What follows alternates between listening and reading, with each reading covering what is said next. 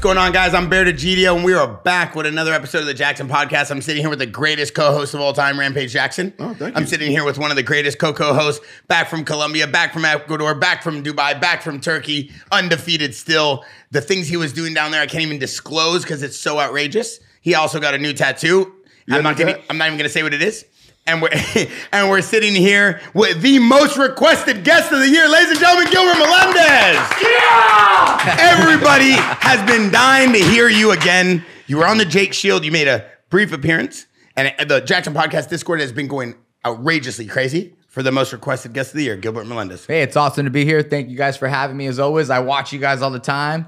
And yeah, man, I'm looking forward to being here. Strikeforce in the house. That's what's up. Some Strikeforce royalty. Right here, dude. Strikeforce champs. Come on, bro. We have two Strikeforce champions here. Were you in the Strikeforce? No, I used to watch it. But I never got over there. That was Scott Coker. Yeah, Scott. Yeah. You were also a WEC lightweight champion, right? That's right. That's right. Explain to me the WEC, because did they end up getting bought by Strikeforce? Oh, they got bought by the UFC eventually. Oh, so before it was like Tachi Palace and Lamore. So like I think WEC was kind of considered maybe the state championship, maybe something like that. Even though they said I was a world champ, I'll take that. But yeah, WC was one of the biggest shows in California at the time. A lot of people fought in there. I know like Nick fought in there, Nate fought in there, Gil Castillo. I saw Shawnee Carter fought in there. Shawnee Carter? Yeah, Wow. Shane Carter. I'm old school, man. I've been around for a while. Yeah, it was a really good show. And then eventually UFC bought it and they were like fighting in the Hard Rock Cafe or Hard Rock. Is that what it was in Las Vegas? Yeah. The Hard Rock out there. Wasn't Rob McCullough over there? Razor Rob was there as well too. Yeah. I did a few fights over there. I won the championship. I beat this crazy guy, Olaf Alfonso. Do you guys remember him? With the big nose. Yeah. He broke his nose like 20 times across his face. I was the first guy to do it. He was undefeated at the time, and he was like the local guy. He trained in the trees. Like he was, I don't know who he was, but he was a Mexican guy climbing the trees, doing all kinds of weird stuff. They were pumping him up and everything, but that was one of my biggest fights, 5-0. I think it was my 5th fight, and I dumped him a few times, did some rampage slams on him, and got on top. And you broke his nose. I was the first guy to break his nose. Was he named after that dude from Sesame Street? What was that dude's name with the long nose, Alfonso? Oh, yeah, Big Bird? I don't know. Oh, yeah, Alfonso. Yeah, the guy with the long nose. You never watched Sesame Street? I think it was just a coincidence. I watched Bro, that's crazy. That's crazy. That is actually a good comparison, though. Yeah. I like the way you put that together. Did you watch Sesame Street? No. Did you watch cartoons? You still watch cartoons, though, right? I watched Sesame Street. Come on, who didn't watch Sesame Street? Yeah, the blue guy. With the long hair. Yeah. That's the same name. Yeah, same Alfonso. names. Yep. Yeah, right. That was him. Right. That was him. Damn. Hey, Luke, because you were a Strikeforce champion as well. One thing I want to talk to you guys about, do you feel like the Strikeforce competition or like the talent pool was so great that then UFC had to buy it? Or do you feel like eventually just all the talent had to go to the UFC? I mean, we were rivaling. We were on the doorstep of kind of rivaling the UFC. It was like, who's the major league? We had Fedor and Josh Barnett, but Josh Barnett kept pulling out of these big fights, and we were set to make these big pay-per-views. And Josh Barnett kept pulling out and screwing us over, and then we ended up falling apart because that was our big payday. And then the Silicon Valley group sold. They did like the kind of under the table kind of deal. It was kind of funky how it all worked, but then the UFC made a deal with Silicon Valley group, and the backing pulled out, and we all got brought over. Yeah, they like kind of picked the pieces, right? I think he's right. I think that's like we were definitely rivaling them, but I really believe is when Scott Coker absorbed basically the whole heavyweight division. He had Barnett, Cormier, Alistair Overeem, Verdun, Fedor Emelianenko. At that moment, it was like all the heavyweights were at Strikeforce at that time, and I really think that's what kind of made the move. But I do think at that time we could all fought all their champs. During my reign over there, I think it was like Frankie Edgar versus Gray Maynard was going down, and I was fighting quite a bit, and I would watch them, and I'd be like, I think I can beat them both. During my time, that's what was going on over there. Luke was fighting Jacare at that time, and I think I don't know who the champ. Jacare, Tim Kennedy, Jardine. Yeah, exactly. Everybody. I mean, Cormier was steamrolling Bigfoot and all the boys. And was he 205 or was he heavyweight then? Too? He was heavyweight. He was heavyweight. I would have loved to see him fight Fedor if they was in the same league. That would have been a fat man challenge of the ages. That would have been a great matchup. He fought Barnett though. And I think he was like the alternate for the heavyweight Grand Prix that they had over there. And Cormier jumped in, and they ended up fighting Barnett, I believe, in the finals. Right? Did he win? He whooped him, dude. He beat Barnett? He did. Yeah, man. I remember that big famous like dropped him on his head. Yes. It I was- didn't see- they had a war. I'll pull it I up never because saw it's a it. viral video. I never saw that one. Barnett said his hand was broken, I believe, at that time. Yes, but nevertheless, to see, you wanted to see two grappler, like a really good grappler like Barnett. You're like, damn, this guy can wrestle, grapple. He's a catch wrestler. Let's see how he goes against Cormier. But man, Cormier was on fire that time, and I think he dominated. I never knew they fought.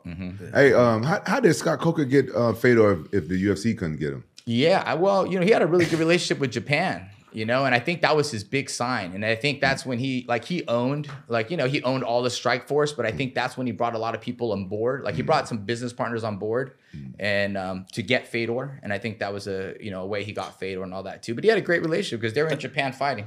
Go ahead. I'll give you a little more to that. Yeah, give me more. Give me more. They gave half the company. Basically. They basically gave him half the revenue share. Like it was like literally about half the revenue share to bring in Fedor. The KGB, the connections with all the Russians, and it was a big. Did you say It was a, yeah. It was Wait, a did you big just deal. say KGB? Did you just say Bruh. KGB? Did he say KGB? He just said KGB. He said KGB. He said KGB. KGB. Hey, Do you know what you just said on camera? I'm just saying that Fedor was run by some particular group of people, and then they came in. better and hire protection. They strong armed a deal to give him literally before half the revenue. Before you say too much, I don't want to get you shot or something. But if you want to take that back, you're allowed to take that back. I'm not taking anything back. Yakuza runs pride. KGB. Like, I cannot Hey, confirm boy. any of this. I Hey, can't they- confirm any of this. Hey, Gilbert, the Yakuza love me though. He puts his hands up. KGB, Hey, Yakuza. Gilbert, here's the Degidios. DC slamming Yeah. Josh Barnett. That's the same. Look at that. This is in Strikeforce. Runs the pipe. Look at that. Mat return.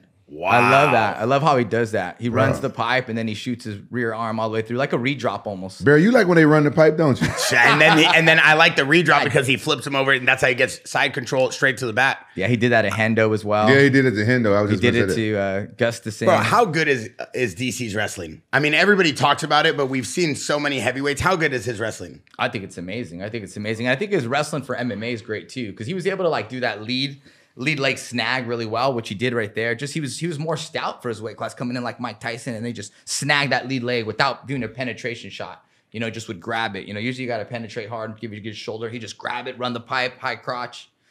Hey, you better start Yeah, wrestling. I know. You better He's start getting all wrestling now, excited Bear. right I like that offense because I need that because every time I try to come in with the penetration, I get jabbed. I break my nose. It's run the pike, not the pipe. Just take it easy. The right? pike, Pike. He says pipe because he's into that. I was saying the pipe, dude. I thought What? it was, but it's pipe. Hey, All these years. What? But anyway, that takedown I think is one of the most Yeah. effective takedowns in MMA. You see Kamaru Usman gets a lot. It's just a sneaky little pull of the leg. People like take so much commitment and energy comes into like full double leg. Just take that thing. A little something like, and you've talked about that a lot on podcasts before, Luke.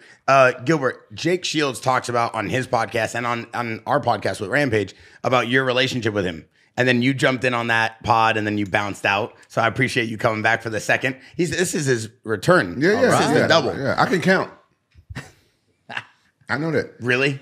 I'm trying to really just pipe down over there, Pike. So one thing I want to know is how did the relationship actually begin? And give me the actual thorough story this time. Yeah, man. Jake has like become a friend to a best friend to a brother, and to a sensei, a master out there. He really brought me under his wing. So initially I went to SF State to wrestle and I enjoyed it my freshman year, but my second year, Jake Shields transferred over there from Cuesta and he was already, training. I didn't know that, but he's like, hey, he actually came to me and was like, hey, Gills, you want to go out and party? You hang out? I was like, hell yeah, let's go. And we hung out, we had a good time. And then he was explaining to me that he did MMA fights.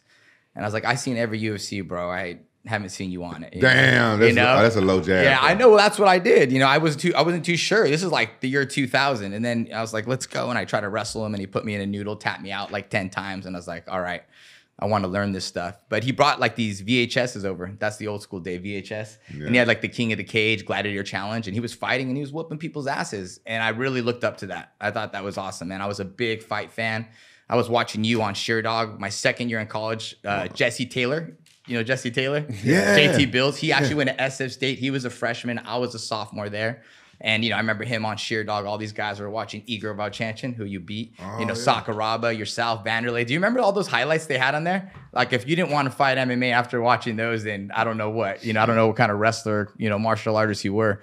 But anyways, Jake took me to Cesar Gracie's. He made an alliance with Cesar Gracie out there. And he took me in and was training, and I was training with them for like a good 6 months. And one of my roommates moved out, he moved in, and I couldn't ditch practice after that. And yeah, the rest was history, man. It took me to Cesar Gracie's, and the journey continued, and world champions together. And he's been a big brother and a coach, you know, till today. That's great. You know, I've been seeing him a lot on TikTok lately. He's with that GG33 guy a lot right now. Have you seen him? Who's the GG3? The guy that knows about numerology. Oh, okay. I don't know his name, but Okay. I think his page is like GG33. You know what I'm talking about? Yeah, they have crazy videos. They're talking about religion. They're talking about like the world. You're talking about numerology. Interesting. a Yeah, lot. no, that's fascinating. I don't understand it, but it's fascinating. Yeah, it's good to look into.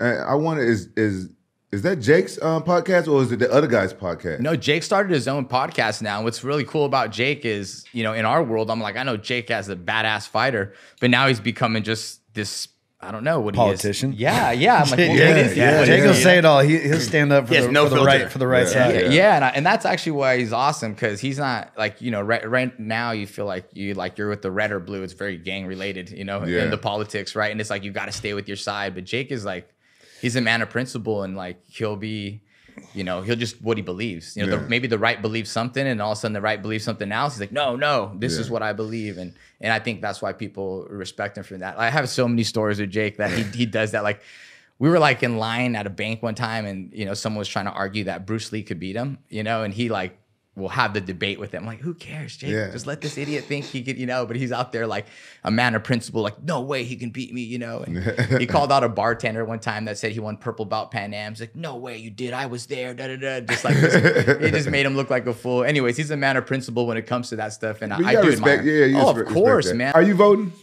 I think that America is divided, and the last thing we should be talking about is who we're voting for, but what we should be voting for is the actual topics. Because I feel America has been so one-sided. We're always just me versus you, him versus that, race versus this. And it's like, dude, let's just make sure that there's no bums on the street, people have food, and people have insurance. Let's start with that. Can we FaceTime Jake and ask him who he thinks we vote for? Yeah, that would be a 2-hour combo. When he was on the podcast, he would not let, bro, he's very opinionated with factual data behind it. It's an amazing conversation. I'll give him that. Yeah, he'll do his homework, right? When you're like, hey, you know, he has data to support it. So if you're trying to have a debate with them, you better go do your homework or listen to your. You got to respect it. Oh, absolutely. He knows his shit. Oh, he knows his shit 100%. Dude. I mean, Rampage, you're the same way when we talk about politics. You have a very unique view. Like, you don't talk about it in public, but you have a unique view on what we should be looking at and what we shouldn't. Yeah, but I agree with you. I think it divided our country. And, Absolutely. And, you know, it's not right. You know, even families. It divided families and friends. So, it shouldn't be that deep. I think it's a shame because there's a lot of things we all agree on, but we just talk about things we disagree. And it'd be great to see like two leaders like throw a bone. Like, yeah, I agree with that a little bit. Let's kind of compromise, meet in the middle and talk about those things. But I feel like they just emphasize on the things that we're extremely divided on. And they're just like, that's how they win their elections and how people do it. But there's a lot we all agree on. I think the most of the world is moderate or in the middle. You know, we don't have time for all that extreme stuff, but I think most people do just want their home, you know, nice little family, you know, just some basic stuff. And I think it's pretty simple out there, but we focus on the things we don't agree on so much. But it'd be nice to see a debate happen, and then I agree. Let's work together, because I mean that's what we need, right? That's right. And that's the main, and not to go too deep down this rabbit hole, but that's the main concept, is that there's so much that is needed that's very basic. Like, hey, instead of sending money to every country, let's just make sure our people are taken care of first, and then we can worry about the rest of the world. But it's a hard thing, because then everybody's like, well, it's our job to police. The big people at the top should police. So it's a whole debate. Yeah, one thing I want to talk about, though, when we talk about people being divided, one thing that is not divided is the Skrap Pack. That's what's Over up. the years, you guys have stayed so united in terms of not fighting each other, the way you train with each other, the debates, the arguments. You don't hear a lot of drama between your group of friends. That name is synonymous with being like the bad boys of MMA. The true bad boys of MMA, like guys that literally will fight anytime, anywhere. Me and Rampage always talk about Nate Diaz and the way he is, and kind of I would just say like their aura, the way you guys have this aura, right, to MMA. Can Man, you they talk? real. They real. Yeah, absolutely, man. It's been a pleasure, man. I would say, man, the fight gods put us together, you know, and people ask like, oh, what is it or how is it? To us, it's just like our human nature, right? Like, you're supposed to be loyal to your homies, right? You're supposed to have their back. And I think there's a certain type of bond going on when you're beating the shit out of each other, but you can high five afterwards and be homies afterwards. I think a lot of gyms, they beat each other up, and then afterwards they're like upset at each other, you know, but we really push ourselves to the limits, supported each other, you know, shouted each other out after he fights. We hung out together, you know, like-minded people. We all started from the bottom, homegrown white belts together.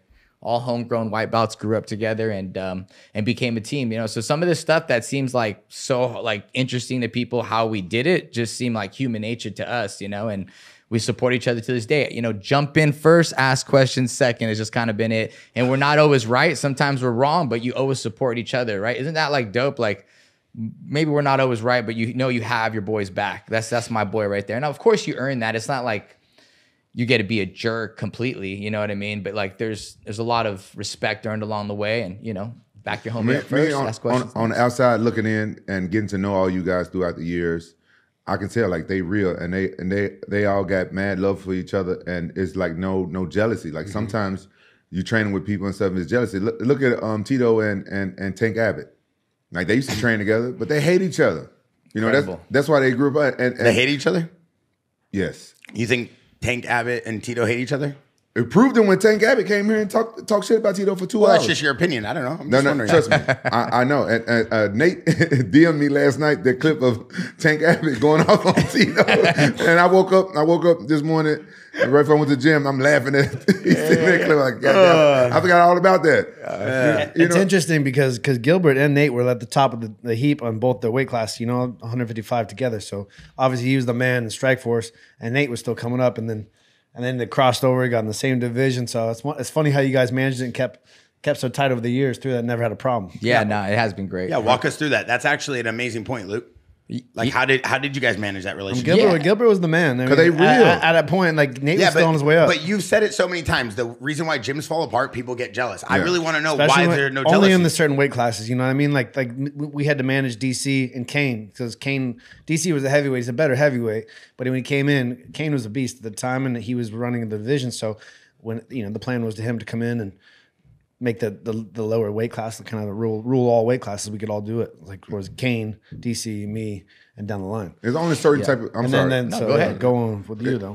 From what I know, it's only a certain type of people that can train together and be in the same weight class and still have that brotherhood and be happy for each other and not be jealous against each other. Because the guy that started me to fighting, me and him was in the same weight class, and I made it and he didn't. And some jealousy came in there, you know what I'm saying? So I know how it works. Yeah, no, that's real, and again, we're lucky because of that. And, even Jake went up to 185s because, we had Nick at 170s in Strikeforce, and Jake was able to get the 185-pound championship. And you're right, Nate was just doing the Ultimate Fighter and coming up together, but we were the perfect training partners for each other. I was wrestler based. He was jiu-jitsu based. And because of him, I had like the best jiu-jitsu defense. And because of him, he was tapping out wrestlers and we'd get at it, because of them, I learned how to box better and, get that high level conditioning and that nonstop pace that they get. But yeah, man, it was, I don't know. Everyone makes it seem like it's so hard, but it was just like we had a brotherhood, and we had each other's back. And to me, people need to read books about it, like how to be a good friend or something, how to be loyal. It's like,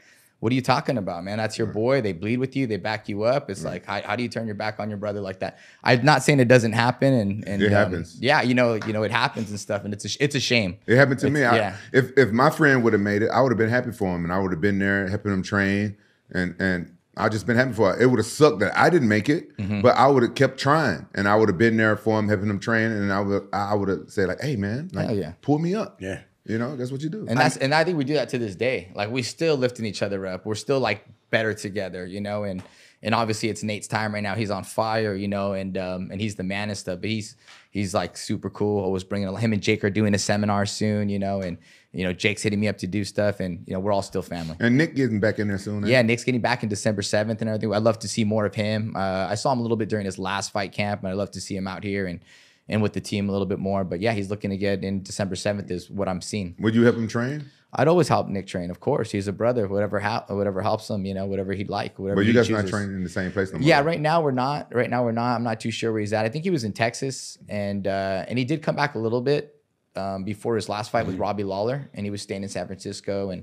who's he with right now? Who's around him? He was training in Texas when Gilbert was here. That's when we called him. Yeah, I don't know. I couldn't even tell. Nate's not helping him out. Nate, like close at all? Or oh no, they're brothers. They love each other. I just think Nick happens to be on his own path, different place right now. And if he comes back, dude, we're all here waiting for him. We love Nick, dude. Come on back. We'd love to train with him and get him in there. And I think Nick in a training camp is awesome. He's fighting Vicente Luque. Yeah, Vicente Luque. In December. That's great. Hopefully they just bang it out, you know. And I know like he fought Robbie. Like I appreciated that fight. I know he came up short, but from what we just saw, like 7 minutes, it was 7 minutes of awesome action. And, you know. That's what it's all about at the end of the day. Hell yeah. Hell yeah. I think so. Yeah. I think so. A lot of people always wonder who is like the boogeyman in the gym amongst your guys' crew, because you guys didn't do a lot of drama or gossip. You guys never talked to the PR, the press. You guys never went to the tabloids and kind of ran your mouth on who was beating up who in the gym. So when we asked our Jaxxon podcast Discord, what did they want to know from you this time around? So you want him to run his mouth? They said, you want him to run his mouth on they said, you want him to be like sought out, they said, can you just give us some inside info on how the training sessions went? Because we've heard about the infamous door getting locked. You guys were all in the gym. I don't know the full story. I heard it off air. I told him I wouldn't say it. I won't say who said it, but someone from Skrap Pack. But whatever, I guess the door got locked. You guys were supposed to fight. But you could break us down. Yeah, man, if you're asking who the boogeyman in the gym was for us and who kind of really set the tone, was a guy by the name of Dave Terrell. Like Dave Terrell, you know, he was, I believe, a 185er. He fought for the UFC title. He lost to Evan Tanner, but he knocked out Matt Lindland, knocked out Scott Smith. And he was at a different time where he had opened a gym and was like generating good money, and UFC wasn't paying him a crap load of money. It was a different era. So I think he went to that path. I wish he stayed fighting, but to me, he was one of the best ever. He took third in Abu Dhabi's, didn't get a point scored on him.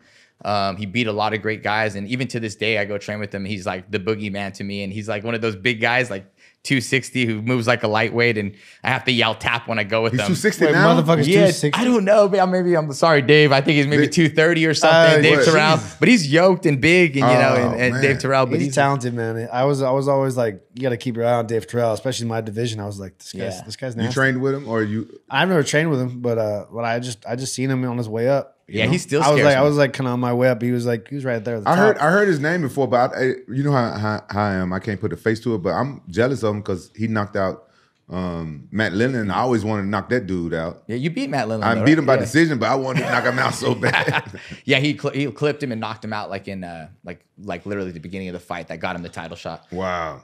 Yeah. What league? That was the UFC. UFC. He did that in the UFC. Wow. And he lost to Evan Tanner for the title, right? He did. He lost to Evan Tanner for the UFC title. Title kind of broke him. Yeah. Yeah. Just had a bad showing that day, and it was unfortunate. But fuck, we fought for the UFC title. Not many people could say that. You know, that's amazing accomplishment. You know, I used to get Evan Tanner mixed up with that guy who had one chest. Oh yeah. Who was that guy? You Trey Miller. Oh yeah, you remember that guy? Yeah, I know who you're talking about. He's now, like UFC 1 game. Was Trey Miller something? He was tough. Whatever happened to him? I don't. Well, fuck. I mean, that was like UFC 2. You know? No, it was after that for Can sure. you pull that up? I want to see that. Can you find out what the one chest Trey? What? Yeah. Oh yeah, here's the Matt Lindland knockout. I think with Dave Terrell, the Soul Assassin. This is. You got to get Matt out there quick because he smells like a fucking. Man, Oh, that's me and Diego right there. Oh, that's you and Diego. Yeah, we got to talk about that one next. That was like I was trying to work my head kicks right there, and that's what happened right at the gate. I was there at this fight. This was fun. This was a fun one. Yeah, man, it's awesome. As we pull that one up, I gotta talk about this Diego Sanchez one, because this is like one of the best highlights I think the UFC's seen. I mean, this fight was incredible. Yeah, it's amazing because, you know, I'm part of the history books because of it. You know, when it comes to MMA, it's fun because, you know, people will post this and they'll be like, I'm inspired today, or, you know, they'll put some video. I think Gil inspired these little thug shorts back in the day. The first to rock these little mini shorts. Yo, I didn't want to wear the tights, man. I used to wear flower shorts. Everyone had the like bad boy Valetudo shorts. I was like, I'm not going to wear those. You know? I'm not going to wear those bad boys, but I like to tailor the shorts a little bit there. Yeah, a lot of people talk about this fight. They talk about round 2. They talk about round 3. They talk about just the all-out war when Diego's blood is just coming out of his left eye, and kind of like everything you were landing right here, that cut above his eye. Do you remember this fight? Do you remember a lot of course I moments from do. it? Of course. I remember hitting him and with everything I got, and him just being Diego. Look how crazy he is, man. I was like, this guy will not go down, you know? And when they had that cut, I was like, all right, they're going to stop it. Awesome. But they didn't. I'm happy though, you know, again, like I said, I'm in the history books. I just did UFC Noche, and they did like a whole tribute, a really cool highlight of it. And you're like, that's what the Mexican fighting spirit is. I was like, this is awesome. And I feel like it's a little bit of that, you know, that Diego Corrales fight. You see that where he gets knocked down and comes up. It's that kind of motivation. I feel like we're the MMA version of it. And it's great to be in the history books because of it. And yeah, man, good moment for the career right there. That was great. What's that was a great happening fight. with you and the Skrap Packs cardio that you guys were able to just keep going no matter what? I feel like Nate Well, Diaz the same way. Those guys were the first guys who were really doing the triathlons and running distance. And when I first box sparred them, I was like, I thought I was in shape, but I realized I kind of wasn't. And they were really voluming guys. So just training with them did that. And then Jason Manley, do you guys know Jason Manley? He's a local guy here. Yeah, the black dude. And he ran for UC Berkeley. And he's like, you want to get in shape, Gil? I was like, hell yeah, let's go to the track. And he had me doing 400s and 300s. And I felt like there was no sprint harder than a 400. So when I get prepared for fights, like a big thing I do with my fighters to this day, or what I do is I do 400s, 200s, 300s, and I do like sometimes 800s.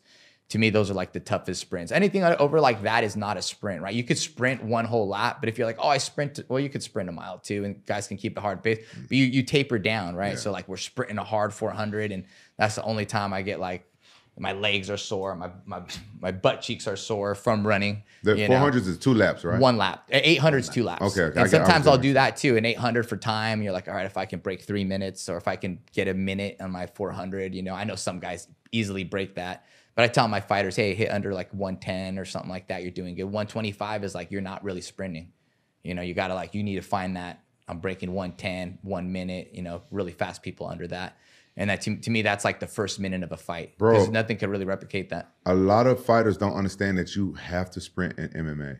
I can tell, like I was watching my friend AJ McKee fight this weekend. I could tell, like, man, I could be wrong, but it looked like he hadn't been doing sprints. Mm-hmm. Sprints bring out a weakness in you like nothing else. Yeah. I dreaded it. It's like it's the worst thing of the week. One day a week.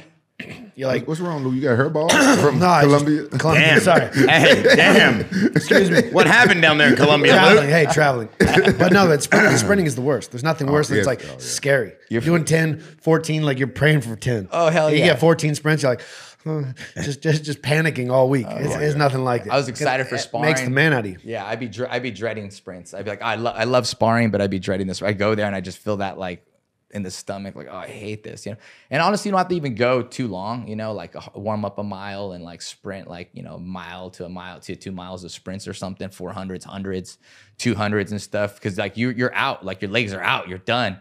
And you give yourself the proper rest too. Like you do the 400 and then you let your body recover completely. You don't do a 400 and then like do another one in a minute later because you're not there. You do a 400, you wait 3 minutes and you're like, oh, I'm back. And then you do it again. You know what I mean? Because you got to let yourself charge up. So that's how you get ready to have that hard output. And then later on, you'll do the sprint jog, and we'll do like intervals of it. But that's how I get ready. I'm like, okay, if I can replicate the first minute of fight, if someone wants to go toe to toe and we want to start pushing, let's do a 400. And then after that, everyone's tired. But it's in the fight, you're like active rest. You look like you're like not tired, but you're like, oh, God damn, please don't come. Don't come over here. Don't come over here. Don't come. How embarrassing. God, everything in wrestling is horrible, dude. Everything in wrestling is, I can't even talk. But I mean, it's known that you guys have incredible cardio. I mean, Nate Diaz talks about it, and a lot of people obviously who watch him can understand that this guy just can keep going and going. Nick was the same way. Yeah. Did you guys have a lot of sparring sessions where it just kept going for days and you guys, last man leaving the gym? Yeah, we had sparring sessions, but we kind of like we'd go long rounds sometimes in grappling and do that. But again, like I'm not training to fight like 40 rounds. You know what I mean? A lot of guys are like, oh, I trained 4 hours today and I sparred, 25 rounds. I was like, well, maybe you didn't spar very hard. I'm like, let's get in there and we're going to go full throttle 15 minutes because that's how you get ready for a fight, right? If you do, I did 4 rounds, but you're like tit for tat, you're going to fight like that. And then when someone comes at you to fight, you're like, I'm not ready for that pace. I trained for tit for tat, but if you train for like full throttle and you go full throttle on someone, and there's like some like at your peak when you're like, I would say with preparation comes confidence, and when you're prepared and you look across and you're like, I'm gonna go 25 minutes full throttle and I think you'll fall first. Not based on like skill, but just on like, I'm down to endure whatever. And I'm going to push you and I'm going to break you and I'm going to see who breaks first, and they know it sometimes. They're like, damn it, this guy's ready to come and they're ready to take whatever. And I think that's like a big weapon. And what's amazing about that is like courage is something you have to have, of course, but like endurance. And endurance is very hard to get, but very easy to get. It's not like this hard science behind it. It's just like, you got to go to the track when you fucking dread it and you got to do it. You know what I mean? But it's easy to say, I'm hurt today. I don't want to do that part, Bear, how many times have you thought to yourself, "Oh man, this guy's about to come"? like fall apart in the ring? Yeah. I mean, when I spar, Do you work harder?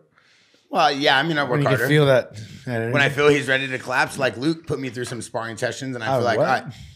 he put me through some sparring Tell sessions us about this, Luke. I don't know what you're talking about. before he went to Columbia. You said, "Get in here, let's work." No, but I'm just saying, like, you know, you got to chase the good. You got to chase the energy when the energy's right.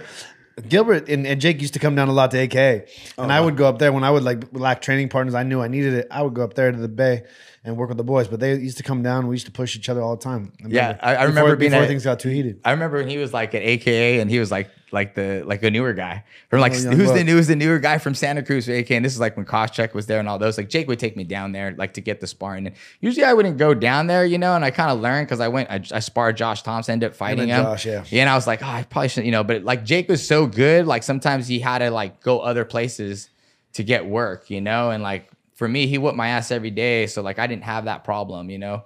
But anyways, I'd go in there and they have sparring and like, you know, there was, I think it was like Swick was there at the time, Koscheck, but there was like OGs over there. And then like Luke was new out there and he was just this wild Taekwondo guy and he was beating people. And I can't even say like, don't go with him. He's going to hurt you. He's going to hurt you and beat people up over there, you know? And then of course he became a champ and one of the best ever, of That's course. your start, Taekwondo? No, everyone thought I was Taekwondo. I was just crazy. I swear. That's No, what- I was all yeah. jiu-jitsu wrestling based, but I was like, And he did the I loved inverted the kick. triangle. You know, Yeah. you'd always you'd hit a shot on him, he'd sprawl, and he'd get you in this inverted triangle. And I remember betting on you against Weidman. You beat Weidman, right? Yeah, I was yeah, like, yeah. oh, we're gonna, you know, I knew you were gonna win that fight, dude. Maybe some money that day. Yeah. That's crazy. Everybody does think Luke is a karate kid or a taekwondo kid. That's like the third time I've heard that. He is though. He is. Because his kicks. Because his kicks. Man, I just like Jean-Claude Van Damme. I was like, Jean-Claude is my guy. Van Damme weekend, man. That inspired me out here too. WWE and Van Damme. Those are my. I got a question about y'all cardio. Do you guys use swimming? Did y'all swim? Yeah, not a lot, but I was like, I grew up in Santa Ana over here, and when I was young, I was like a lifeguard at the pools, and you had to learn how to swim. And my dad did some swimming when he was young in the ocean and that, and yeah, I started swimming and doing that like when I'm injured or more for like recovery and just to stay active and mix it up a little bit. But I wasn't as religious as like Nick and Nate were with it. They do like triathlons and stuff like that. And I've done like 2 of those. Like Nick took me actually one time to do a try for fun. And I remember we did like, I went to Stockton and like, I was like, I'm going to do one like somewhere around there. And I like met up, we did like a crash course like at 1 a.m, like through the streets of Stockton, showing me how to dismount the bike and everything. For fun? Yeah, like I don't know, I was just getting a crash course. Yeah, and I did I wanted to go feel what it was to do the workout. You know, just I was like racing myself to complete it. I did the try for fun, which is like a half triathlon, and you just race the person in front of you. Like there's like a young girl biking. I'm just trying to catch her. She's kicking my ass, and yeah, it was a good time. But yeah, those things are great, and I think they were trendsetters on that, and I think everyone does that. Jake was one of the first vegetarians, and he kind of influenced them to become like pescatarians and all that as well. And I think they're like some of the pioneers. They're Jake not and all. vegan?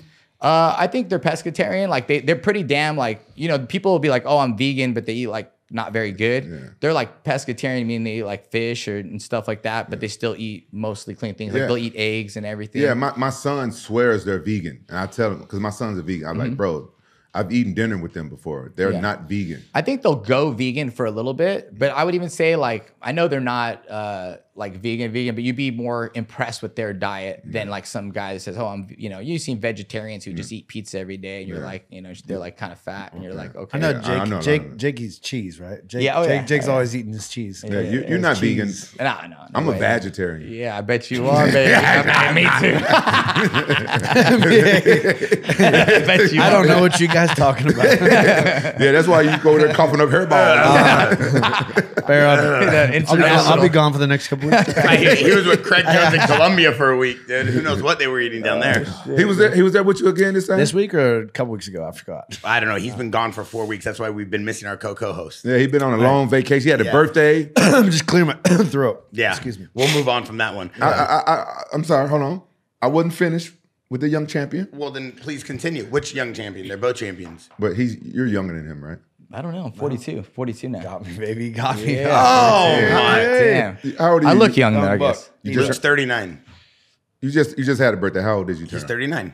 He doesn't want to discuss it. That's hilarious, on, man. dude. I'm 40, baby. I'll hit my 40s. I'm running deep. Oh, wow. Let's go. What are you, 55? 60? 65?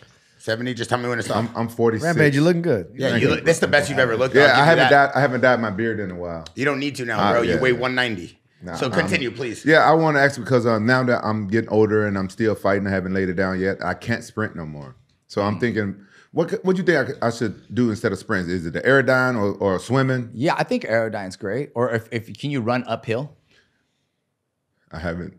Yeah, I probably could. No, I'm with you now. Like the knees hurt. Yeah. The knees hurt, Oh, dude. yeah, The knees hurt. So what I started doing is I run uphill, you know, and then and also like I don't look at the time anymore. Yeah. I let my heart rate tell me. I don't look at these like 27-year-old times what I used to get. You know, I don't look at those times. I don't even look at the time. I just my inner clock tells me when my sprint is at full level, and then I know my heart tells me when I'm recovered to go again. But yeah, I say aerodyne, row machine, and let me. Oh yeah, I heard about the row machine. Yeah, and then like there's nothing like also like, hey, let me hold the pads for you, and you have the interval, like you're hitting pads to the aerodyne, to putting the rope, the band around it, shoot, sprawl, get a fresh guy on you. Maybe not live, maybe you just hit double legs, drop them, double leg other guy. You know, just get the heart rate going and have someone make sure you keep it going. You know. Yeah. When was the last time you fought? I didn't fight. I think 2019 was the last time I fought. Oh, wow. Yeah, it's been a long time. You know, it's been a long time. And man, it was a long road. I think my first fight was in 2001.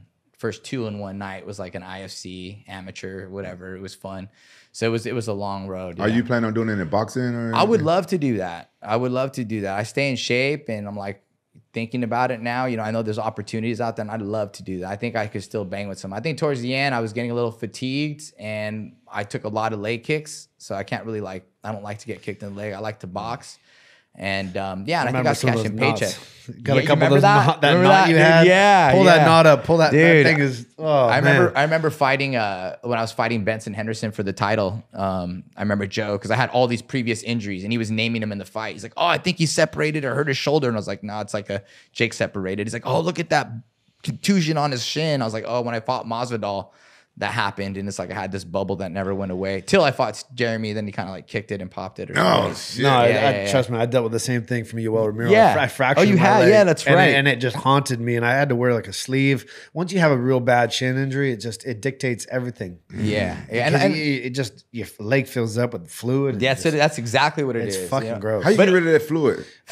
Bro, the UFC advised me to do a surgery because I would get this like cystic fluid that would fill up in a hematoma, and it would my leg would spit out. It's nasty. Like it's just continuously spit out. And so they came up with a stupid surgery. They split me down the blade of my shin and almost pretty much ruined my career for a long time. Yeah, It fucked me over for years. sucks, Years, couple years. I had so much blood every time like I'd stand up, the pain of the blood running down would hurt. Oh, damn. And then I'd sit down, and the blood would run back the other way, and I could just be like, oh my gosh. And that was like for like 3 weeks or 4 weeks till like it went away. But I was always like, my coach back in the day would be like, what do I do with the leg kick? Check. He's like, right hand at the same time. Right when they throw a leg kick, right hand. So over the years, I would just drop the right hand.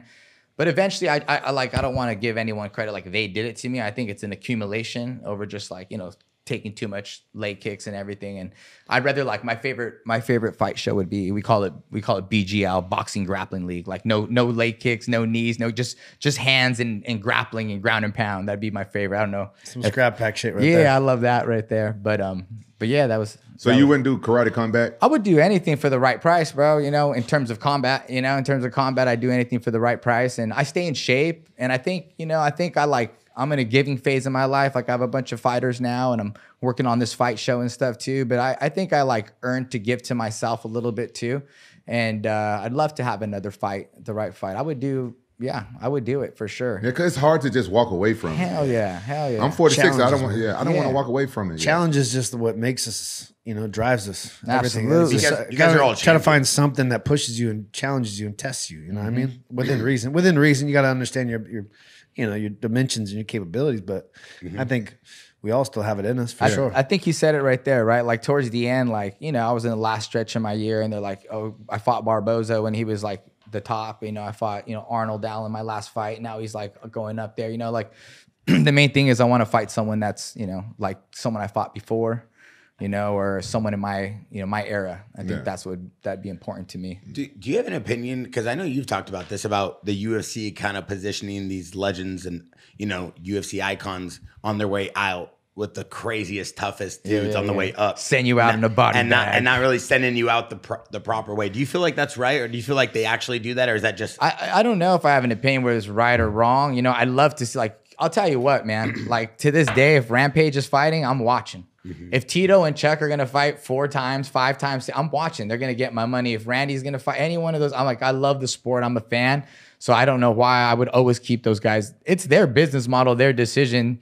Dana White's done amazing with that organization, and they have their model, and you know, I gotta respect it. You know, would I love to see everyone get sent out with their flowers and a medal and a trophy and a tribute? Yeah, I would love that. I think so many fighters deserve that. But is it my place to say it's right or wrong? I don't. What about think Mark so. Coleman if he comes back? Will you watch him? You know what? Mark Coleman would be awesome if he'd still be champ if the headbutt was still legal. You know, he fought with the headbutt. Yeah. He just get in people's guards and headbutt him, beat him up and stuff. And yeah, he's a legend. I'd support him. I like to see a over 40s division. Yeah. in the UFC? Yeah, I like to see Like a it. Masters division? That's a great idea. Yeah. I like it's because like I've like again like I'm a fan of these guys, and you've been on this ride with them, and you want to keep seeing the story. You know, you want to keep seeing the story. And right now, I think there's like it's almost diluted because I'm like, who's this guy in the main event? This new guy in the UFC? I don't even know who he's at. Where's he from?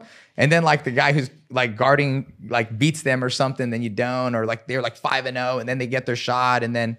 You know, then I don't know. Like sometimes it's hard to keep up with it all. Yeah, think about how big the UFC is now versus like when Mark Coleman and Randy Couture, even Randy Couture was fighting. And think about it, like they paved the way for the younger generation, and now the younger generation they're making a killing, especially off their endorsements and stuff outside of the UFC because you can't, but because they have a larger fan base, more social media and stuff. Because UFC is like the shit right now, right? That's right. So say they do a over 40s division where these guys can get some attention and they can go and get like endorsement deals because you know it's a sad part of it, but you have to be honest, like a lot of our pioneers and stuff, they're not doing well financially. Yeah, no, I agree. I think that's awesome, man. I think they should do something of the sort. We should take care of our fighters. You know, I was a fan first before a fighter, and man, I like you said, man, I love all the greats, and I think they should be taken care of. And you know, but anyways, like that's like kind of the growth of the sport. We're a young sport, you know, and it's going to take these growing pains to get there. And, you know, I look at myself, I'm very grateful,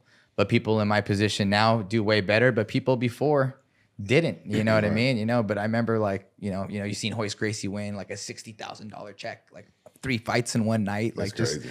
That's crazy. That's nuts, 60,000. you know? Yeah, I understand exactly what you're saying, but like all sports go through that, but some of them, they have a pension.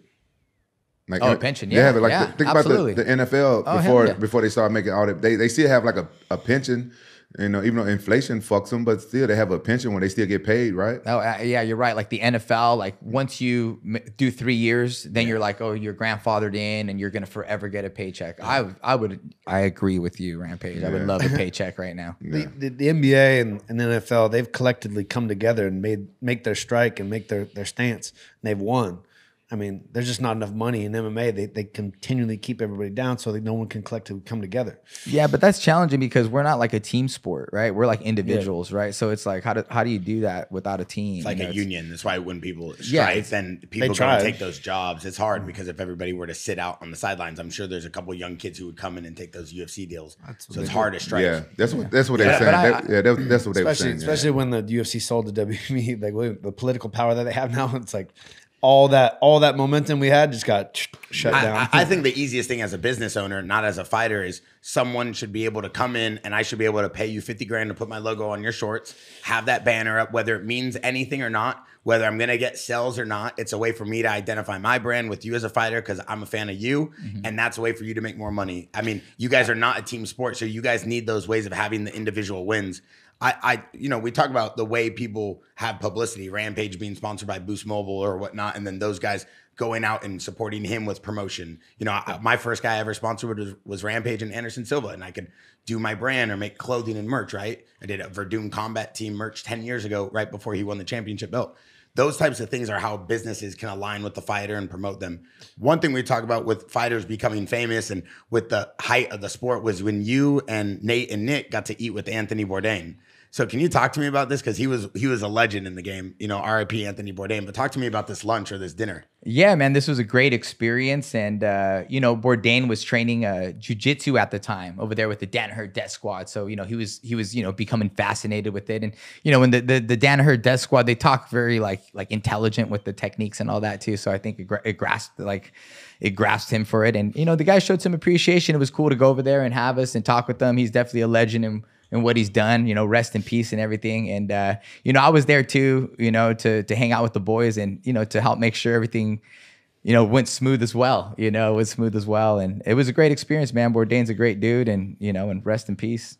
Did you guys did it end right there? Or did you guys go turn it on and have a few drinks? Nah, man, we had some ceviche there. I think we ended it there. We went out, you know, not with Bourdain, but we went out ourselves a little bit, you know, Did you guys have that's a great. Did you guys have any training sessions together? No, we didn't. Okay. It was like one of those like show up in LA, show up at a restaurant and hang out for a couple hours and get to know them. And you know, what was cool is the show was over. They turned off the cameras. And then it was able to like talk a little bit more and just kind of like, you know, when the cameras aren't there, people speak a little bit more freely and get to know each other a little better. So it was a cool experience. He was super chill. Yeah, he was chill. Yeah, a lot of people talk about the way that Nate and Nick are able to kind of bring in this personality to MMA of this like fight anyone, anytime, like how you said, jump in first, ask questions second. Is that kind of the mentality with the way you guys were taking fights and the way you guys were managing each other? Because you guys managed each other, or you guys all had separate managers? We had our own manager and stuff, but we were like Caesar was our head coach. You got to go back though to like MMA, like it wasn't so well rounded. You know, back in the day, it was very like one dimensional, like, you know, like Javier Melendez was a striking guy, but he was the head AKA coach. You know, Cesar Gracie's the head Gracie fighter coach, but he's a black belt in jiu-jitsu. So you'd have to get like different coaches. But right now, like there's a lot of coaches who can do it all. So there was times where, you know, we grew and we had to corner each other. So I became really good at holding pads for Jake and he had a hold for me. We put each other through workouts and like we kind of coached each other when it was fight time. Training partners and coach. So we knew each other well and we backed each other up and we called each other when we needed because we trusted each other in our corners more than anyone because we spent so much time together. But it was a challenge, like, you know, to have that, you know, head coach that was there that knew everything at that time. And you had to put it together, had a separate coach for striking than jiu-jitsu. And it was a challenge to do that when you have coaches come together and corner you as well. They were like confused and stuff. So it was a lot of like growth through that. But yeah, we backed each other up and there was nothing like having Jake in my corner. Like I felt confident. Like he wanted me to win. He knew I was up. He had my back and for Nate as well. Man, I wish I had that throughout my career, man. I was more of a lone wolf. I had like sparring partners. Yeah, Tito.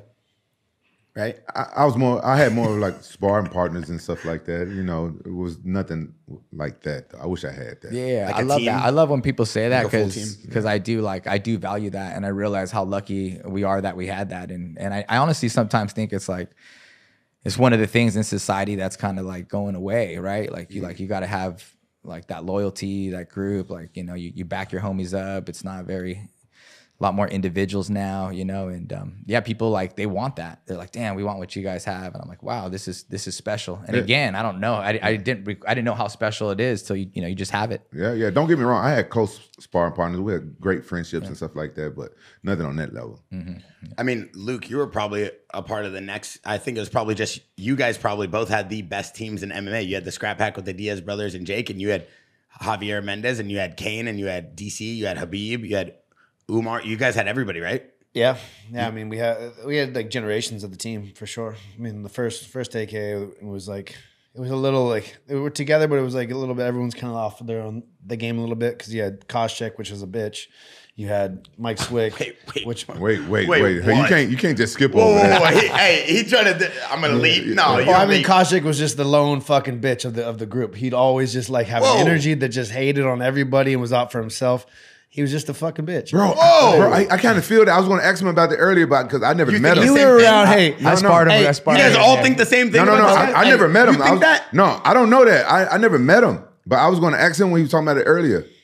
That he was the fucking bitch of the crew. Oh my! Hey, fuck you, motherfucker. Oh my! Hello. It's like that. He was like one of those guys, man. He's just like he always thought he was better than everybody else, and like I was on my way up, and like I threatened him for sure, and I would put it on him, and if I got in a bad position, he would fucking try to just make me pay for like dearly for it, and then I would be like, fuck, I'll come get you, and then he'd just run away from me and try to get me on a. He just never had a good energy. I didn't know this. He never did. I never met this. I never met him, but know what I was. Anybody who knows the situation was in the game knows this guy was he was fucking completely out for himself. Does this have anything to do with the fact that I heard he stole your headgear one time at a practice? No, that was Phil Baroni. Okay, cool. All right, making sure it wasn't him. Okay. What were you gonna say? No, nothing much. I do. When you talk about Koscheck's personality, like I just remember him and like Chris Lieben. They were on the Ultimate Fighter show together, and I remember they were kind of like feuding a little bit or something. Like I don't know. Did he piss in his bed or something like that? Did someone say there was something funny that happened between them? But I could tell like it was like you can see his personality of who he is. But what I like with people that are like.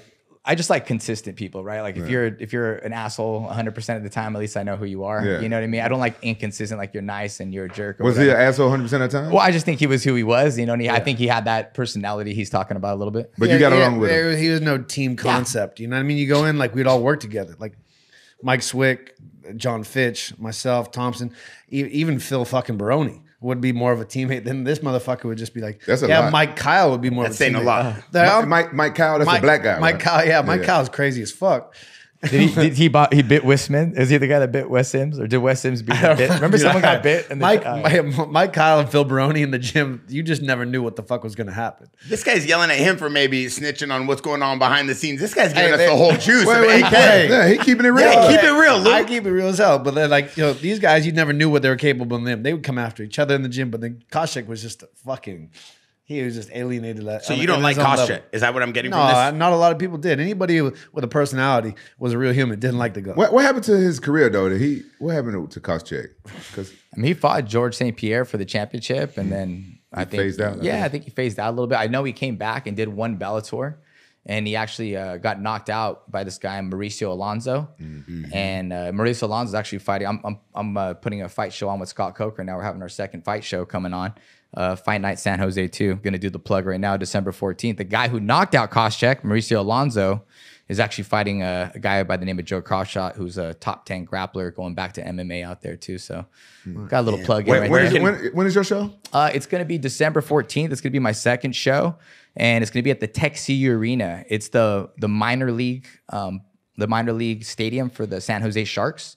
And it's a beautiful stadium. They built it during the pandemic. I guess the minor league team used to be in the East Coast, Massachusetts, and they built this arena for them. But it's a mini SAP center. It's brand new. If I'm free, I'm gonna come up. Please come through, man. I'd love to have you guys out there, man. It would be great. Please come. Can you let us know where to put in our description? We're gonna put the link. Where can they go buy the tickets? Yeah. They're on Ticketmaster, Fight Night San Jose 2. But if you go to my Instagram, Gilbert Melendez, or Fight Night San Jose Instagram, there'll be a ticket link out there. If you want some VIP tickets, DM me. We can get you front row, all you can drink. Yeah, I'd love to have you guys, man. Schedule. I want to go. Fire up the PJ for Rampage. The Texie Arena. Texie Arena. Yeah, it's beautiful. It's new right there in San Jose. Then we should go check it out. I'd love to have you. I think we're gonna bring the whole squad. Oh, San Jose. If we're free, we're going to San Jose. Where it all began. Yeah, and we're gonna go take a tour of AK behind the scenes and a tour of these guys' gym. I like San Jose. It's beautiful out there. Yeah, and we have a long history of like combat sports. And you got a lot of hot Asian girls up there. That's why you sound like Jake. You sound like Jake. Who likes San Jose? Yeah. Ram, man. Okay, Jake. They're not stuck up there. The Asian girls are here in Orange County. Are they really? Snooty. That's messed up. Really? You're striking out a lot lately? Yeah. The girls aren't feeling you? No. But you're so lightweight right now and skinny. You have abs. They're not feeling that? They're not feeling it. And I showed them I can do push up with my tongue, and that don't work either. It's probably because your Tinder profile photo is Will Smith. I don't got no damn Tinder. Yes, it is. Hey, I don't got Tinder. You should go out with Jake, huh? Him and Jake. I was gonna say, I was like, Jake ever gone out together? You know what? We've hung out in the same place before. We have. Yeah. No, what does that mean? No. Jake, if me and Jake together, he's getting them all. Why? He's a pretty boy. The girls love him. They just walk up to him and they be all over him. I used to get so confused with him. He'd be like, Jake, and I'd be like, I don't know who this one is, or he just left and right. Back in the day when I was young, he'd bring all kinds of different ones. I'd be like, wait, who's that? I can tell you this. him and I are Eskimo brothers. What does that mean? That makes a lot of sense. I'm not surprised. What does that mean? Yeah. What does that mean? Surprised. And they weren't white girls. No. You guys used to train together? No. I don't do that shit. No, I don't do that shit. No, but it's been times where I've dated a girl and found out like, oh, you know Jake Sheckler? Like, fuck. Damn, you got Jake seconds? I hope it went both ways. Damn. You got Jake seconds I or got no? sloppy seconds. Maybe he got some of my sloppy seconds too. It happens. Come on. Yeah. It happens. Well, I'll make sure to invite a lot of Asian girls out there too for you. No. out there. I like them. Hey, invite them. I like them all. But Okay, I'm you just don't saying that Asian girls are a hot commodity now, so a lot of them know that, and so they're stuck up. Oh, I see. It's evolving. It's evolving. Yeah. Hot commodity. You didn't know that? What do you mean hot San commodity? Jose? No. Everywhere. Like I've been liking Asian girls my whole life. The first girl I ever kissed was Asian. Straight up. 2 years old. In Memphis? In Memphis. What was his name? What?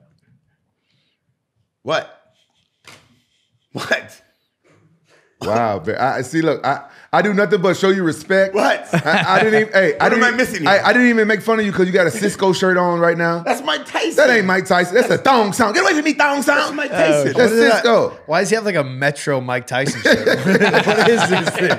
Like who pulls out a Metro Mike? I can't win, dude. I thought it'd make me tough. I'm sitting I with the don't scrap know. back. And speaking of tough dudes, who's on the come up with the scrap pack? Who have to look out for? Yeah, got man. Any new talent? Well, I'm pretty pumped up right now because it's like, second generation, third generation. And we have a homegrown guy by the name Hyder Emil, who's 9-0 right now, Filipino-American guy. He's actually in the UFC. So it was fun to guide him and get him there. And he did a lot of hard training with the community, all that. But, I do commentating for LFA as well. And I was able to get him in the LFA. And obviously it's great when a fighter does their job, right? Like say if you're a manager, you're really good as your fighter, right? Like if your fighter does your job. But anyways, he went out and had 3 amazing performances in LFA.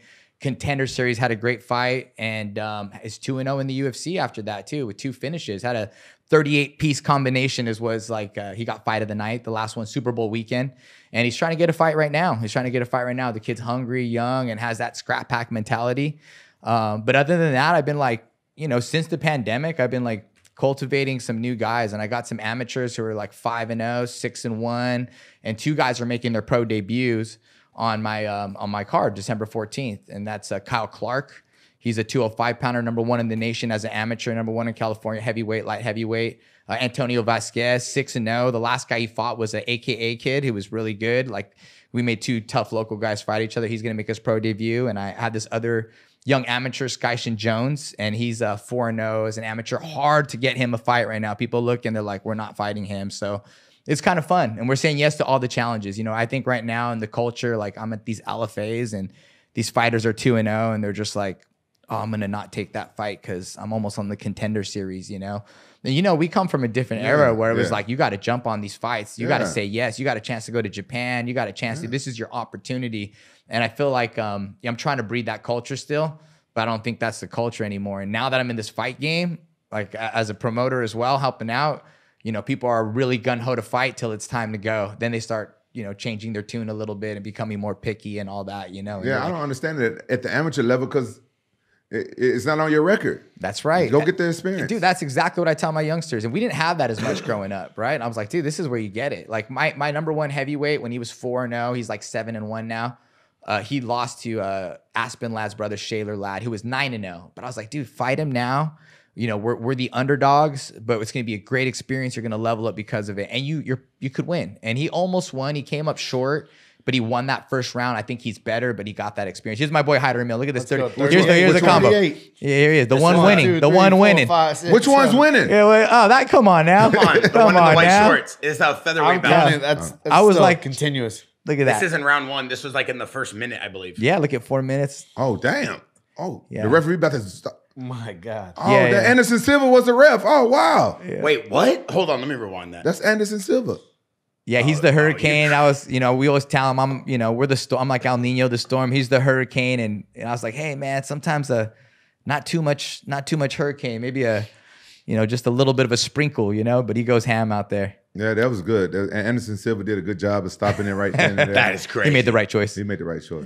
He put the work on this dude, huh? Yeah, that was Super Bowl weekend. The Niners came up short for him. I'm a Raider, but he was a San Francisco guy, and it was a great moment for the team, and it's great to see, and all my amateurs get to spar him. and he beats them, but they get to know they're training with a guy who's 9-0 in the UFC, a guy who's not only 9-0, but he's fighting like that, and that's what I'm trying to breed. I'm trying to breed warriors. You know how it is, like you can be boring and be 13-0, no one's going to remember you. But I said, they can play that at your funeral and you'll be legend forever, Yeah. And he has a lot of fights like that already. And all my guys, I'm trying to, not everyone is, just like that. Yeah, not everyone's that aggressive, but everyone has like, we're here to fight, not here to win scorecards. That's good, man. Yeah, that's what I'm trying. I like to see fights like that. So you were there for the McGregor debacle, and me and Rampage were watching that when you guys were walking out, and McGregor like threw something at you guys. Is that you like flipping him off or something? No, that wasn't me. I actually believe I was working for ESPN at that time. I do work for ESPN, so I do the post fight show sometimes. So there's a video that was that was saying Gilbert Melendez was flipping off McGregor. It's like a viral video, but it's not you. Oh no, that's not me. Yeah, so that's not me. Can you? But I mean, like I remember being there. Yeah, I remember being there for that, and it was I think that was the second fight. Was it the first fight? Yeah, there was the second fight that was going down, and I remember like Conor didn't show up. He was late. But we were there. Nate was there. We were covering it. And Nate pulled a switcheroo on him. So right when Conor left, Nate got up and left. And I thought it was brilliant, right? Oh, you want to show up 30 minutes late? Oh, I already did my job. Got up, left. Everyone left. And then, shit was talked. And then, someone threw something first. Someone threw something second. I don't know. Things were being thrown all over. And, I mean, I don't know. I feel like when we talk about these things and everyone's surprised on the internet or they love it, it's just like, we were just living this life, you know what I mean? Like there's just savages all over back in the day, and it was just like, what did they think was gonna happen? Like a fight happened at the fights, like that's what happens, I'm just, people are so surprised. What about the Jake Shields and the Mayhem Miller moment? Were you there for that? Absolutely, man. I feel like I'm kind of responsible for that. Like I was like, if you watch the video, I was pretty hyped up. What? That's your Mayhem's my brother. I know. What would happen? What if Rampage was in the cage that night? I would hope he'd break it down. What happened? Break it down. Yeah, breaking it down. We had a great night. CBS. The first time I think Strikeforce was on CBS. We're making a run for it. I'm fighting Shin Aoki. They brought him from Japan. I feel like I'm #1 in the world at the time, but I can't fight BJ Penn because he's in the UFC. And then he's about to fight Frankie or something. And then they're like, but we got this guy Shin Aoki who's breaking people's arms and breaking people's ankles. He like tapped out Eddie, Joaquin Hansen, broke some dude's arm on like New Year's Eve and flipped him off. And anyways, he was like debatably the #1 guy out there. They brought him over. I shut him out. I beat him. Jake beat Dan Henderson, shut him out. Well, maybe lost the first round. And then Mayhem Miller maybe lost the first round. That was just he lost. He lost the first round. He lost the first round. He came back, and Jake here, we're tired as hell. We fought 25 minutes. My thumb's broken right here, and Mayhem is being Mayhem. When he comes in here, and again, we're not staged, and I'm like, yo, back up, Mayhem. I push him back a little bit, back up. And then, that's a green light for Nick and Nate. They didn't fight that night. So they were like, this is it right here. So they start busting him up. That's my boy, Bobby Taylor. I think it was like 20 on 1. It was pretty, my dad was even there trying to pull Nate off. And so you was the first one to start? Well, I just told him to back up. I didn't start it. I tried to diffuse a problem. You know what I mean? Did you hear Mayhem's side of the story? I didn't. What's his side of the story? He said that. By the way, I love Mayhem. I think he's great, and I think he's amazing. Dude. And I just like, dude, that's like, again, like, boys will be boys. You know what I mean? Like, this shit happens. And he don't hold no grudges. No. He came on the pod and talked about it. He said that one of the producers, whoever like is over the production, said, "Oh, go in there and ask about your rematch or something." So he was saying, like, "Oh, okay." Yeah, exactly. But that's like, again, the producers, they're not fighters, right? They're not fighters and everything. And and I'm maybe I should have let it happen right here, but I'm like, hey, back up, bro. He's talking, right? And then what? And then he's like, here we go. Here comes, look at Nate threw a water bottle. Oh, still the same.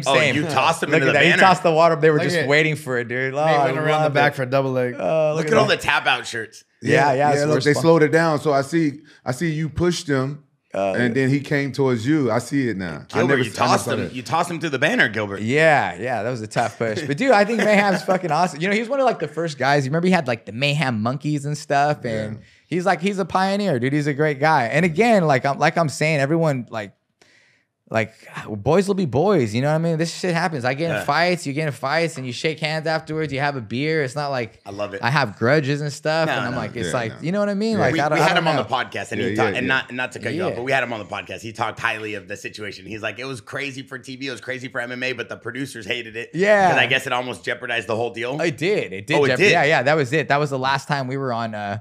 You know, on for real? Yeah. The last time that we were on CBS. Look at Luke. But Luke's I remember because I was supposed to do a fight. Did it cost you money?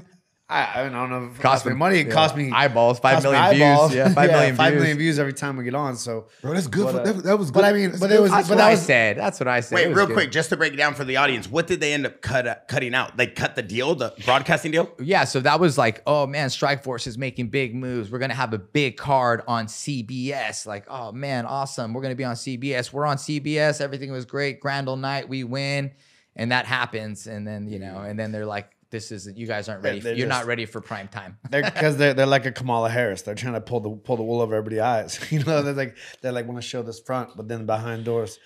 What's his name? Gus Johnson. Have you heard Gus Johnson talk backstage? Gus Johnson's like the most proper black dude. Then he goes backstage and he's just ghetto as hell. Oh, for real? Oh, really? That's awesome. Ghetto as hell. He was backstage. like, gentlemen. Yeah. These things happen in MMA. I was like, oh man. I feel bad about it, but I was like, we're a young and honest, authentic team, right? Like that's my boy's speech. You know, I mean, I'm older now. I understand things a little differently, and I understand this promotion. But like, I was genuinely out to be the best in the world and to whoop everyone's ass, and I had a chip on my shoulder. I think we're all there at a point. I don't have a chip on my shoulder anymore, but there was like a point where I was ready to fight anybody at any time. I just felt like I proved I was the best in the world, and I'm like, this is my boy's time, and I didn't like it, but again, boys will be boys. Did he ever get his rematch? Did Mayhem ever get the rematch? He didn't get his rematch. No, he didn't. They lost the broadcasting deal. They didn't get any more.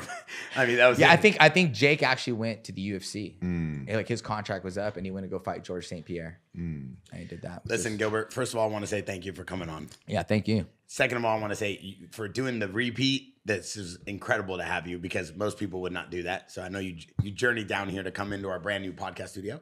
Rampage, thank you for being here. Luke Rockhold, thank you for coming back from your 4-week vacation. Rampage is about to bounce, but for the next 6 minutes, I just wanted to break down a quick fight that everybody's asking about you in Strikeforce. And since we have a Strikeforce legend here, it's cool to kind of walk through that fight together. And then we have one fight we wanted to break down with you. Luke, so right here we have the Jaxxon fight. It's a Strikeforce legendary fight with you. This was an amazing fight right here, dude. I'm a Jaxxon fan and Luke fan. This was one of the best fights ever. All 5 rounds, right, Luke? Yeah, 5 rounds. All 5 rounds. This is for the title. The This is a title fight, right? title fight. He was the champ, or you he were was the champ. I was off for 19 months, and Dude. I never been out of the first round. I was like, Wow. fuck, what are we doing here? Yeah, I was going to say one of the commentators during this fight, the audience can't hear the audio, is saying that you have never been out of the first or second round or something like that. And then you had to go fight this guy for the title. Remember Wheatsy? Is there anything that you remember, Gilbert, from Strikeforce that's different from UFC in terms of the fighting style, the audience, the atmosphere? Yeah. Well, what I loved is we fought in a hexagon, not in an octagon. And I believe the diameter, even though it's not a circle, was smaller. So you're fighting in maybe a 26-foot cage versus a 30-foot diameter in an octagon, which is more of a circle. So I thought we pressed the action more. Hence why we're fighting in a ring now too. In my fight show, we do a hybrid show and MMA in a ring and MMA and Muay Thai in the ring. But I really believe if you fight in these close quarters here, look at this. Look at Rockhold was 2 steps from getting Tim Kennedy against the fence. Here, look at that. Oh, look at those crazy hands going, man. I love it. Underhook. Tim Kennedy's a dog. He was just so frustrating to fight. Yeah. Yeah, but I like that smaller cage. I feel like it increased the action. There was a lot of action because of that. You can see Is that Joe Rogan? Was that Joe Rogan in the audience? Hold on. I think that was Joe Rogan right there with that hat and the white Randy tee. Couture. Randy Couture. It's Randy. That's Randy. Sean Oh, yeah, it's Shelby. Randy Couture right there. Sean Shelby. Yeah, the UFC had owned us at this point. Was this the San Diego card? This was Oregon. Okay. Damn. Beautiful. Yeah, I remember the UFC bought us out. When did they move from the hexagon to the octagon and vice versa? Who did it first? Oh, well, the UFC was always in the octagon. Just when we had a hexagon in Strikeforce, it was just the cage. You can get an 8-sided cage or a hexagon. Was that a 5-sided cage, right? What's the hex? 6? 6 and 8. 6, yeah, it was a 6, I mean. 6 and 8. Yeah, it was a 6. It was a 6-sided cage out there. And I think it increased the action more and we had a smaller diameter right there.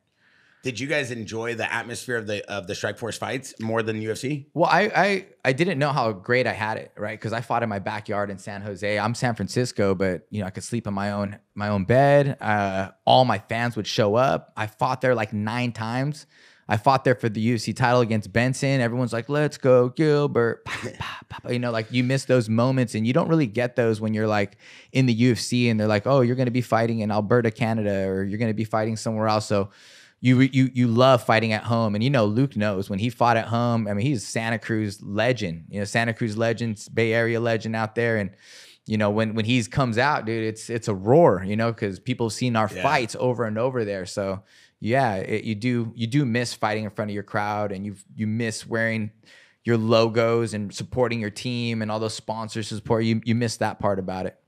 Yeah, no, there's the individuality has been taken away, and that's like the thing of how you get so familiar with fighters is that everyone got to rep and rock what they believed in and what they were, and so people could take to that. Now these days, it's just you don't even know who's who. Yeah, I loved it. I put like Santa Ana and Old E on my shorts in San Francisco. Luke could put put Santa. You put Old E on your shorts? What's going on with the mics here?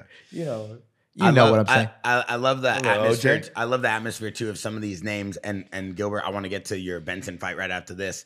But even Luke, when you were fighting these guys, obviously a lot of these guys ended up going to the UFC, the ones that they wanted. Luke. But you guys had the ability to build one of the craziest reputations and personalities as fighters. I feel like because of the like I said, the sponsors and the way you were able to have that individual style. Did you guys have the same team from Strikeforce going into the UFC? Like, did you keep all the exact same guys for sparring, for training, for everything? I know the Skrap pack, of course, but what about everybody else? No, absolutely. I just, by the time I went to the UFC, I would say it was like the beginning of the 4th quarter of my career and all that too as well. So man, you outlast training partners, right? When you start in your first fights in 2001 and your last ones in 2019, your training partners from the beginning aren't really there. There's a few, but some hang it up and move on, and they did 12 years, and hey man, you understand they have to move on, and so yeah, you have to cultivate a new batch of people who want to be there for you and be as dedicated. It becomes a challenge. It's iron sharpens iron world, and if some people get old and go away. So it's the thing I kind of experienced. Kane and Habib was never around. Habib was always in Russia. DC was kind of retirement. I was still there, and so I was like, "Fuck, what do? I can't just be here and not like I need people to push me." So that's why I ended up making the move with Henry Hooft. Things just started falling apart. That's when you went from AK to Killcliff, or before? What was it called before Killcliff? It was our own gym. Really, they had broken up the Black Gazillions, and so they were just doing their own thing. But it was called something before Killcliff. Black Gazillions. It was something else though. Killcliff was called. It was sponsored by a hospital. Black Gazillions what it was first. Sanford. Oh, Sanford. Sanford. We renamed that. Before that, it was Black Gazillions, and then it was HK Kickboxing, and then I got this. My manager Dave Martin got the sponsor from Sanford, and then we built this massive Sanford gym, and then they converted that. So here we have a legendary fight as well. Yeah. Benson Henderson versus Gilbert Melendez. Yeah.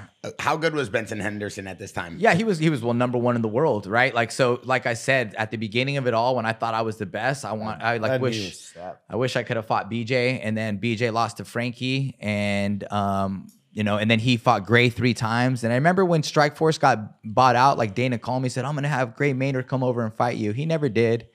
I ended up fighting Masvidal and a couple other guys, Thompson. But anyways, nevertheless, my first fight in the UFC was for the championship right here. And at that time, Benson won 2 out of 3 or 3 out of 3 against Frankie or something like that.